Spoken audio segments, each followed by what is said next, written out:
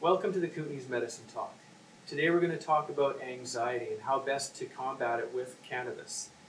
When we talk about anxiety, though, as a symptom, it does cover a fair number of other specific diagnosis categories. Specifically, we think about obsessive-compulsive disorder and also panic attacks.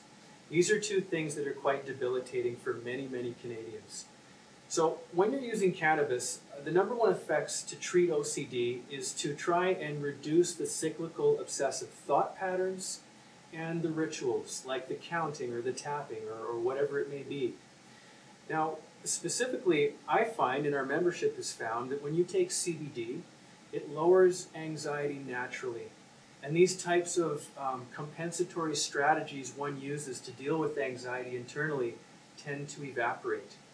When you take CBD daily as a supplement for anxiety, it really sinks in and starts to work. It starts to calm the mind down without dulling emotional response or getting you high. Now, when we talk about sleep for people with anxiety, that's another very important thing. People with anxious thought patterns tend not to get much sleep. They obsess over certain negative issues and ideas in their lives.